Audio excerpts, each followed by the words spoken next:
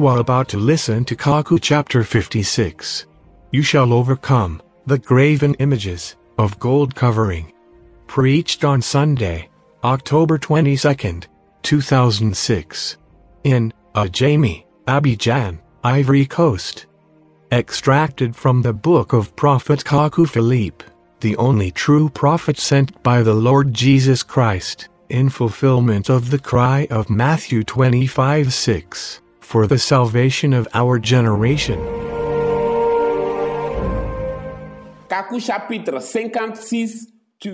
Kacou chapter 56.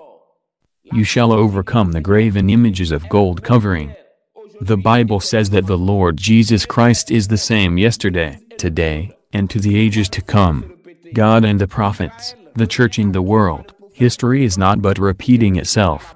Israel comes back to God by the living prophet, and returns to worldliness under the eyes of the priests, being themselves powerless before an infernal cycle, as old as the world.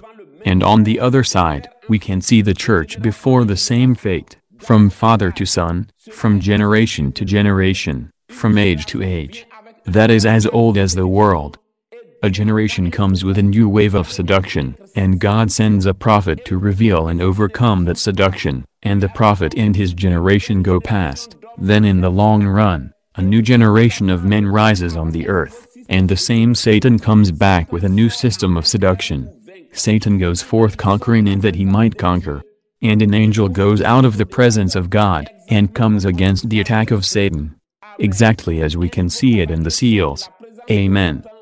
A new horseman goes out of the presence of Satan. An angel also goes out of the presence of God, to come and influence a man on earth. On the side of Satan, the instrument on earth, they are the priests, scribes, rabbis, pastors, pastoral schools, theological institutes, mission and ministry churches. Whereas on the other side, an angel goes out of the presence of God, and comes and uses a man on earth, a prophet. And his message is the weapon of God's children, so as to overcome the ruse of Satan in their age, in their generation. It is exactly what is going on in our generation as well. And our generation came up with the internet that William Branham did not know, and did not mention, not even once. And you can see that when Satan came in the internet, Branhamists knew nothing about it, and Satan seduced them so much so that, like David, they placed the message of the evening time on that. And it is the internet that was their evangelist. But Matthew 25:6 revealed that, and in accordance with the grace I have received, I tell you that if William Branham were alive today, he would not do that. Never. Well, let's take Genesis 31 now. I wish to read verses 22 to 32, and then I will read, or then a brother will read verses 16 to 20 of chapter 35. I read. And it was told Laban on the third day that Jacob had fled. And he took his brethren with him, and pursued after him 7 days' journey, and overtook him on Mount Gilead. And God came to Laban the Syrian in a dream by night, and said to him, Take care thou speak not to Jacob either good or bad. And Laban came up with Jacob. And Laban said to Jacob, What hast thou done? That thou hast deceived me, and hast carried away my daughters as captives of war. Why didst thou flee away covertly, and steal away from me, and didst not tell me, that I might have conducted thee with mirth and with songs, with tambour and with harp, and hast not suffered me to kiss my sons and my daughters? Now thou hast acted foolishly. It would be in the power of my hand to do you hurt. But the God of your father spoke to me last night, saying, Take care that thou speak not to Jacob either good or bad. And now that thou must needs be gone, because thou greatly longedst after thy father's house, why hast thou stolen my gods? And Jacob answered and said to Laban, With whomsoever thou findest thy gods, he shall not live. Before our brethren discern what is thine with me, and take it to thee. But Jacob did not know that Rachel had stolen them. Very well. Genesis 31. Now notice Rachel, this enchanting woman, she that Jacob loved. Sin is propitious where it is man's love that expresses itself. Because the basis of that love will be carnal. but there where God has united, or that the Father has given in marriage of his own authority, there will be less defilement. What people call forced marriage in Africa was a good morality, a gift of God, and a good sense that only the Word of God should cancel. You see? Well, and the spirit of the forced marriage proposed Leah, and man's passion, behind which the perfect will of God hid this time, proposed the enchanting Rachel. Up to this day, Rachel has remained a reference in Israel. And even Rachel's tomb has remained a reference in Israel. She was buried before David and the kings, at the place which would be the little Bethlehem one day, whence the Messiah would come out. She is not the mother of all the Jews, and yet thus is she considered. And by the time of the massacre of children under Caesar Augustus, the Bible could say in Matthew 2 verse 17-18, then was fulfilled that which was spoken through Jeremiah the prophet, saying, a voice has been heard in Ramah, weeping, and great lamentation. Rachel weeping for her children, and would not be comforted, because they are not. Amen. But the mystery is that, it is behind this union apparently based on man's passion that Joseph will come out, the Savior of Israel is also out of Bathsheba, the woman took away from Uriah, Solomon, the right hand of David, will come. It is thus a type of the living church. And Leah is this church who went forth after the 7 prophetic times, and Rachel is the continuation out of which Joseph, the male son before the pains of childbearing is to come. The congregation says, Amen. Of Rachel comes out he that was beaten and killed by his brothers. You see? Joseph is Jesus Christ and the male son. Joseph was one day sold, as Judas was going to sell the Lord Jesus to the Egyptians of his time. While Joseph was in prison, in Genesis 40, the chief of the cupbearers on Joseph's right was saved, and the chief of the bakers on his left was killed, as on the cross, the robber on Jesus' right was saved, and he that was on his left was condemned. Always on the right. You see? As in Luke 1 verse 11. Gabriel appeared to Zacharias on the right side of the altar. And in the vision of April 24, 1993, the great crowd came from the right side. The congregation says, Amen. Well, I would like to read Genesis 31 verse 22-32 again. We can see here that the message of Jacob was preached, and Leah and Rachel, who were in fact the living church, went forth. This church loved the God of Jacob more than her kindred and her homeland, and she went out of there. You see? Jacob came from far away to seek this church. You see? Rachel found that the message was true, she left her kindred, she left her church, her acquaintances, her passions, but as for these gods, she could not get rid of them. She came with that in the desert of Revelation 12:14, and died on the way, but out of her came Joseph, the male son. And notice that the foolish virgins, the other part, could not really triumph over these gods, who were first, and also television and the internet. And that is what happened in Genesis 31. You say, Brother Philippe, how could Rachel hide television or the internet in her stuff? Be patient. I have learnt that there are mobile phones equipped with television. You see? It is question of television and the internet. These are the two things that influence that living church over there, and that are influencing this living church here. In the presence of Joshua, that great prophet sent from God, it was not a false prophet or a false doctrine, but television and the internet that influenced the church. The congregation says, Amen. Now, I would like to say that before 2002, I had bought a new television set at a Lebanese shop. We would only watch the news, and magazines with some reports and documentaries. We never watched a movie. I never allowed that. But in 2002, when I started to preach this message, one evening just before dark, a strong thought struck my mind like a word. Remove this thing from there. Then, a battle started. I said, I will give it to a repairman to resell it for me at a small price. And minute after minute, I could feel the pressure to remove that thing. And I said, if I do so, and I give this thing to somebody, I will give an easy opportunity to somebody to sin. Yet the Bible says, You shall love your neighbor as yourself. I felt this pressure rise and I said, "Oh God, I will do it when everyone is sleeping." But the pressure was so strong that I said to open it, and cut out all that was therein, so that nobody could recover it in the dustbin. And then I lifted it up with all my strength, and I went to throw it into the dustbin. I felt relieved and a great peace was in my heart over several days. You see? Exodus 23 verse 20 says, "Here behold, I send an angel before thee, to keep thee in the way, and to bring thee to the place that I have prepared. Be careful in his presence, and hearken unto his voice. Do not provoke him, for he will not forgive your transgressions. For my name is in him. But if thou shalt diligently hearken unto his voice, and do all that I shall say, then I will be an enemy to thine enemies, and an adversary to thine adversaries.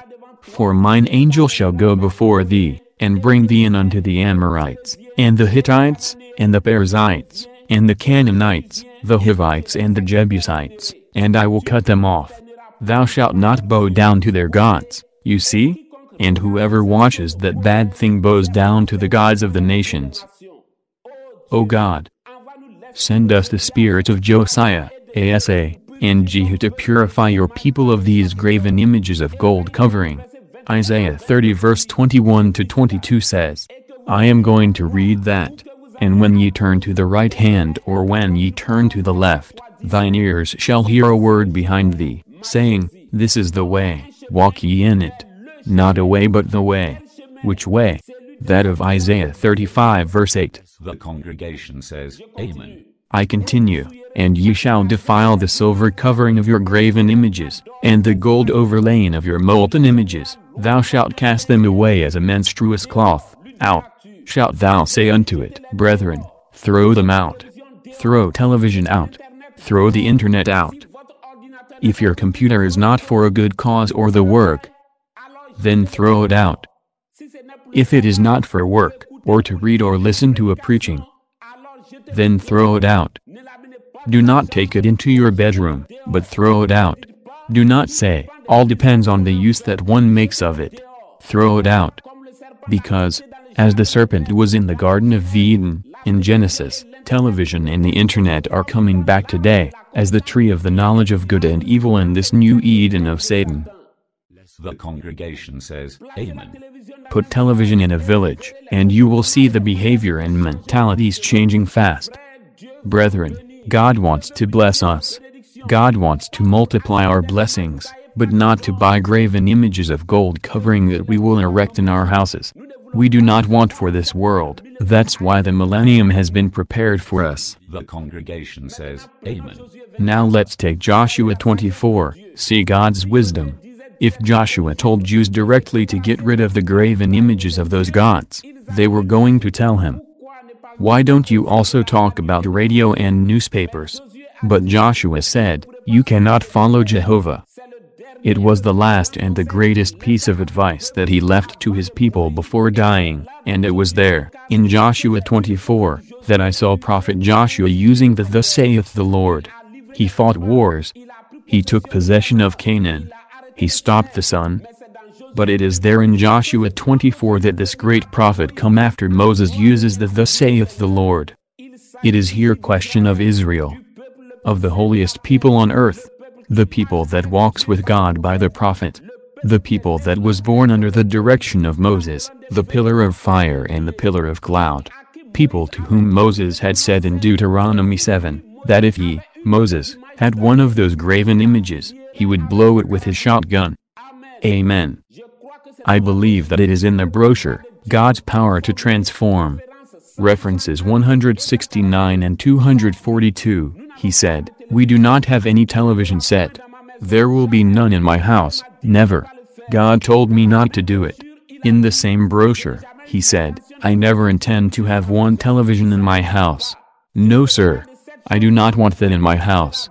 I would blow with my shotgun. I don't want nothing to have to do with that evil thing. No sir." But in spite of that, those gods never left the Branhamist homes. They keep silent over that. This is why despite all of their advantages, they do not understand the midnight cry. It is God who does not allow them to understand according to Daniel 12 verse 10. You see? And why doesn't man want to obey? It is because that comes from God. If the devil had told him to walk barefoot, or spend 3 days of dry fasting, or 40 days, or even 50 days of fasting, he would have done it, committing their body to useless sufferings. In that, they are the rich ones who suffer from it. David could tell God not to give him much riches, which would take him away from him, as it was the case of that rich young man in Mark 10. You see? A poor worries about his daily bread. If he has too much, it is just a radio, like me, to listen to the news. I listen to the news every day on radio as soon as I can. The rebellious one will say like Cain, why doesn't he prohibit radio too? But know that I have said what I have received. I did not see any radio in the Revelation, but make good use of it. Have your CD players and others and be simply obedient to the heavenly vision. And may the Lord bless you in this age and the age to come. The congregation says, Amen. Now when we see Israel and Joshua and Moses' rigorous law, what gods can be amongst them apart from television and the internet? The devil will tell you that they are jewels and other, but reject that. Amen. Reject that. They are the same gods today. When you see the Jewish people, what is thus that so strong God before whom Joshua will acknowledge the limits and weaknesses and impossibility of Israel to follow Jehovah? They are television and the internet. They are the same gods today, and they are the same graven images of gods which make that today. You cannot follow the Lord Jesus Christ, the midnight cry, the message promised for your generation. The congregation says, Amen. At the end of each age, it is written, to him that overcomes. Overcoming what? Overcoming the gods of his time. The reward of God in this age is to those ones. And they are the winners of the age who inherit the kingdom. The congregation says, Amen. What are the gods of the nations today? What are the graven images of gold covering, before which the whole earth bows down? They are television and the internet. What are the pagans' gods today? They are television and the internet. What are the gods of politicians, football players and musicians? They are television and the internet. What are the gods of Catholics, Protestants, evangelicals and Branhamists today? They are television and the internet. What are the gods whose graven images are in our hands, in our houses and in our hearts? They are television and the internet. And when the devil will move this hideout towards phones, the temptation will lie at your doorstep, and you dominate over it. The congregation says, Amen. What is the internet? The internet is the greatest means of communication that God ever gave to humanity, being able to pierce through all forms of human and religious barriers. And one day, it's through the internet that the barriers and the walls of Islam will be pierced, and the word of God and deliverance shall reach the Arab, even in his interior room. The television and the internet are means of communication, but the devil has turned them into objects of sin. Television and the internet are now graven images of the gods of the nations. And it is the depth of Satan. The congregation says, Amen. In the same way that the earth is the center of execution of our galaxy, as God showed it in the preaching, the 7 dimensions, thus also, are television and the internet the centers of execution of the 5th dimension. The abyss, the purgatory place and all the depth of Satan. What is this? Television and the internet are the mouth of Satan, and the order of the fallen angels. By getting rid of those graven images of gold covering, you get rid of it all. The congregation says, Amen. And we have to do it because we are in the world. But we are not of the world. We know that all of that is bad comes from hell through television and the internet. When you see those evil hairstyles, men with earrings, girls in miniskirts, women who lead churches whereas they have menses each month, women in trousers, makeup, false nails, false hairs, eccentric clothes, and all that. The channel, they are television and the internet. A man who has a television set home without control. Paul said not to have communion with such a man. He is a false brother, You shall look upon him as a pagan. The congregation says, Amen. The difference between the foolish virgins and the wise virgins is in the application of the word. You see? At the time when some not feeling the blessing of the Spirit go to throw the television set, just for them to get purified of all those demons of television, to receive the Spirit, the rapture will take place. You see? At the time when he tries to be radical, so as to no longer have any portion with a Catholic, Protestant, evangelical or Branhamist, the rapture will take place, or then death have overtaken him. Brethren, do not play with the word. At a certain moment, the foolish will recognize themselves by their own remarks. They will see that they are those things that cause them to be powerless. And they will not be able to obey and have the blessing of the wise on the same day. All the remainder, their hypocrisy and their trick in the walk is like Branhamists. This prostitute, this mixed-race woman in the military truck of April 24, 1993. The congregation says, Amen. And I could see God's people in spirit walking in the desert, and several at the back, bent under the weight of large televisions on their head. Where are they going? To the paradise? No. They imagine a paradise without any television. But as soon as the word of God has come forth, as a commandment against that, if you die with that, your place is in hell. For you have been an instrument of Satan to trouble the people of God. You joined your voice of prostitution, adultery and rebellion to the prayer and songs of the saints. The congregation says, Amen. Well, God let Rachel come out of her fatherland with her gods, and God's grace and power were with them, in spite of those gods' presence in the camp.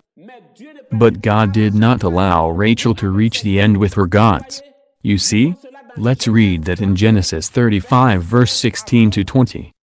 And they journeyed from Bethel, and there was yet a certain distance to come to Ephrat. When Rachel travailed in childbirth, and it went hard with her and her childbearing. And it came to pass when it went hard with her and her childbearing, that the midwife said to her, Fear not, for this also is a son for thee. And it came to pass as her soul was departing, for she died, that she called his name Benoni. But his father called him Benjamin. And Rachel died, and was buried on the way to Ephrat, which is Bethlehem. And Jacob erected a pillar upon her grave. That is the pillar of Rachel's grave to this day. Rachel died on the way because of those gods. But she reached the promised land and the city of the redemption. She reached Bethlehem. Likewise, God let Israel out of Egypt with the gods of the nations. And this is why they fell on the way, in the desert. Likewise, in the evening time, the same God of Rachel and Israel led our fathers out of Egypt. With all those gods whose graven images of gold covering, our television and the internet.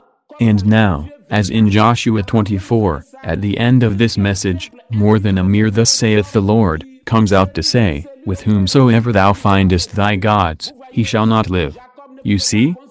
Jacob could not think that after a so powerful message, and some people who loved him more than their father, their mother, their brothers, their sisters and their fatherland, and who loved his God could have television and the internet in their homes, those graven images of gold covering, those gods of the nations. And he did not hesitate for a second to say, With whomsoever thou findest thy gods, he shall not live.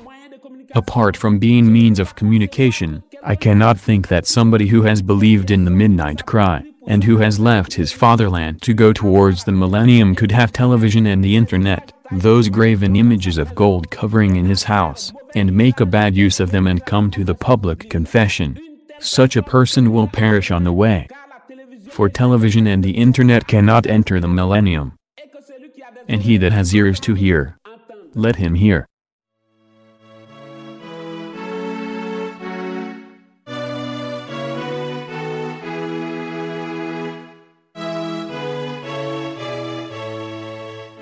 You've just listened to Kacou chapter 56. You shall overcome the graven images of gold covering.